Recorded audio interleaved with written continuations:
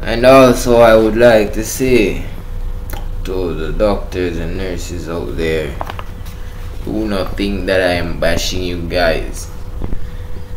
The thing about this thing is, most of you are a part of these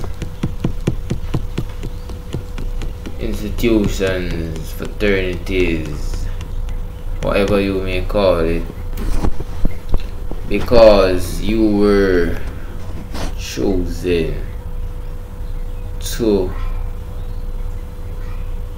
be a part of something greater, but you got caught into Babylon. So therefore, my friend, you may be doing what you were sent here to do, but not in the correct manner,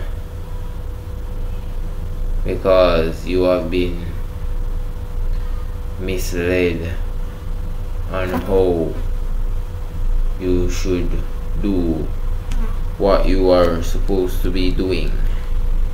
I hope you understand what I'm saying. Peace, peace, peace.